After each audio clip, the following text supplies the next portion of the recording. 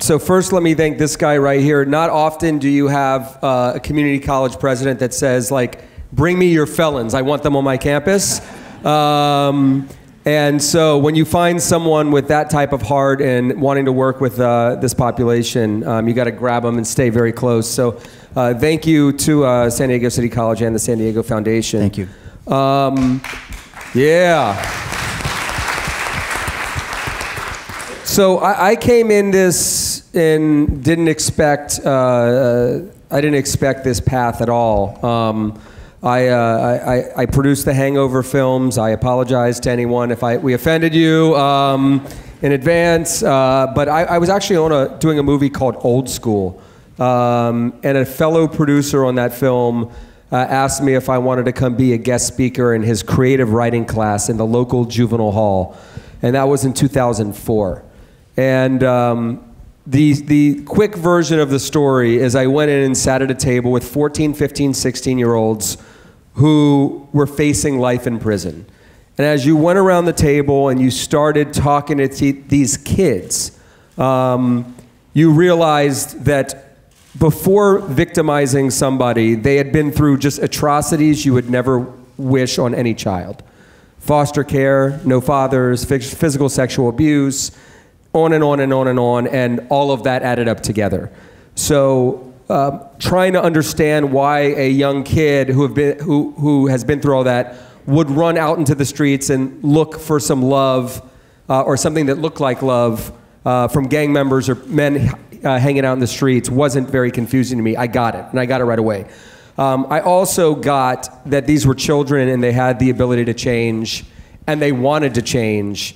And the kid sitting next to me had just gotten sentenced at 15 years old to 300 years in prison for standing next to the shooter.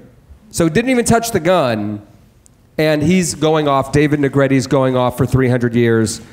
And on the other side of me was Adam Avila, who looked 11 years old and was going to prison for 6 years for his part in a robbery.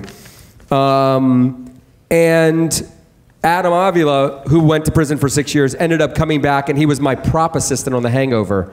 And he's now in the union, and he now works on films 24/7, and is now making almost more money than I am running a nonprofit. But it was that moment where I realized that I'm not a person, and we're not a country that should allow children to be sent away for this period of time. And that this sentence, these life sentences of life without parole, 300 years, are basically telling a child that we don't believe you have any ability to change. And I knew right away that that wasn't true. And after 12 years of doing this, it's 100% untrue. And we are the only country in the world other than Somalia that sentences kids to die in prison.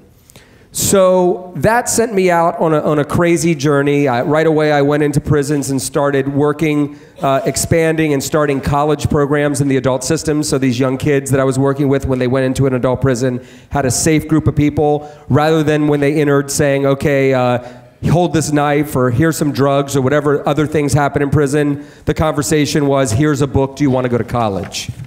And to this day, we have 8,000 inmates in California prisons that are college students, and every piece of research shows that it reduces recidivism by half or more. So I really felt that education was a huge equalizer, but also kind of an identity shifter, and how these young people saw themselves, felt about themselves, and we just saw incredible success. And so I had a student in juvenile hall named Prophet Walker. And Prophet was 16 years old, never been arrested before, and he was going to prison for 8 years for a robbery that he and a friend committed on a train. And when Prophet got to prison at 18 years old, he immediately enrolled in the college program, got his AA degree, and when he was sitting in his prison dorm, he got his acceptance letter to the Loyola Marymount School of Science and Engineering, because he wanted to be an engineer.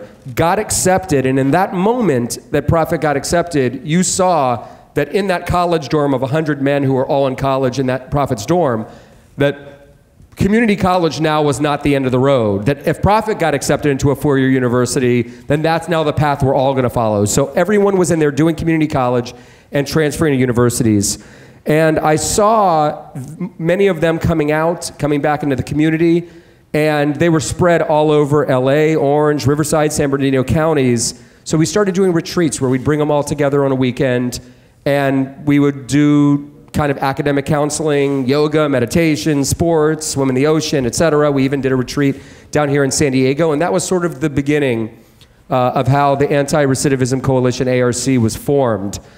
We started off with about 35 members. Today we're at 270 members. To become a member of ARC, you need to be formally incarcerated, and you needed to sign a commitment to strive to be crime-free, gang-free, drug-free, in school or working, and willing to be of service to the community. And what I really wanted to do was, I was so troubled by the narrative we see on TV and the narrative that my business puts out there in terms of who these youth are.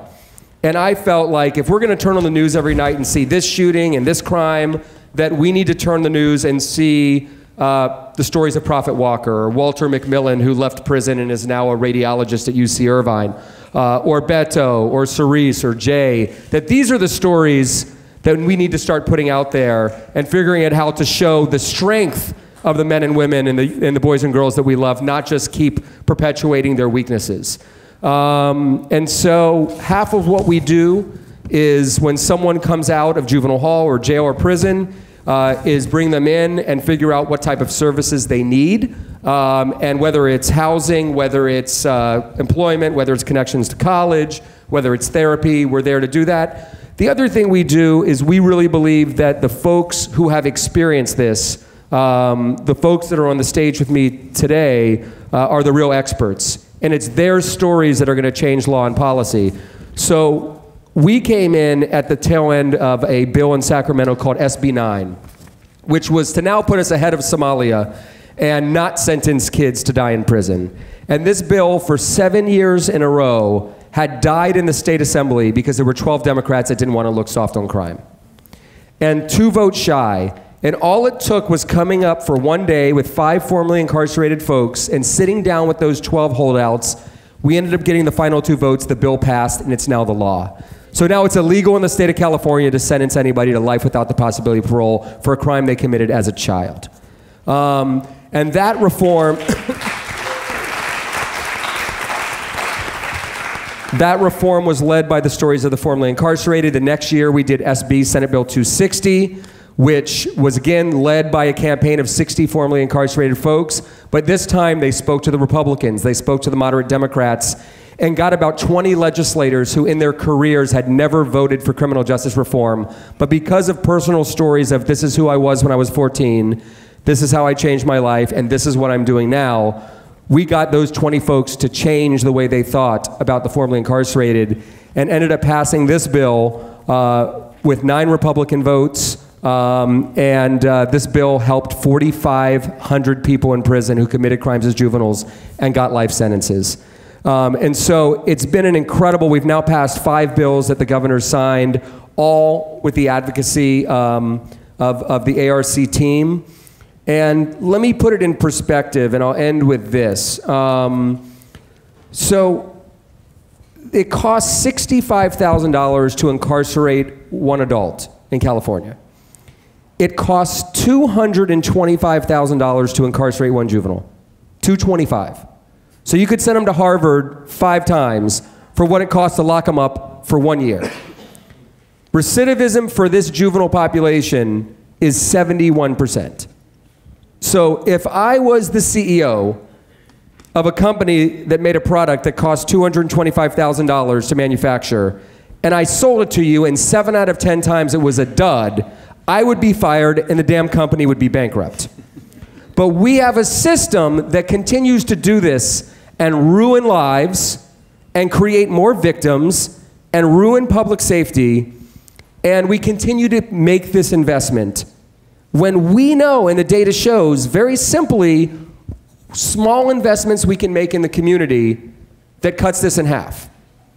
And the data's clear. Like, this is not difficult. What it tells us is you provide somebody with stable housing, you reduce recidivism.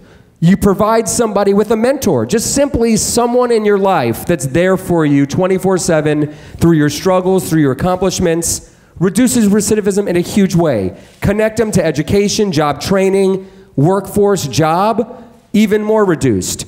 If they need therapy, provide it, because this is a population that's experienced severe trauma before prison, in the community, in prison, etc. And these things reduce recidivism by 70%. But the problem is we have this whole tough on crime rhetoric, because it's not, and the crazy part is, on SB 260, my first letter of support was from Newt Gingrich. The second letter of support was from Grover Norquist. The third letter of support was from Rand Paul. The fourth letter of support was from the Koch brothers, along with the ACLU and the Catholic Church and every other church on the planet.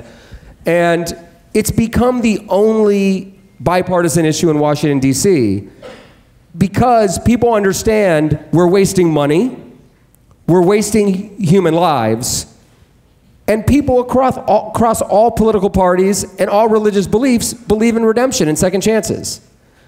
So there's never been a time in probably any of our lifetimes where we have the momentum now to do the right thing. Because if you're talking about a 66% recidivism rate in San Diego, that means almost 7 out of 10 people are coming out of prison and hurting someone else. So even if your lens is purely a public safety lens, then we're failing there too. The public is less safe because we're investing in all the wrong things. So I look forward to a very lively discussion. I hope I've set the table in the right way. And you're about to hear from 3 unbelievable people that have blown my mind, and I hope will blow your mind. So let me turn it back to President Beebe. Thank you. Scott, thank you so much. You are such an inspiration. Yes, please give it up for him. He is such an inspiration, and he's just so hard to get going on stuff. He doesn't have, I mean, it's just totally amazing. I'll calm down now. Yeah, just totally amazing. You're such a leader with this whole thing, both statewide, nationwide, and it's just, I'm thrilled that you're here, and you really did set the table for us.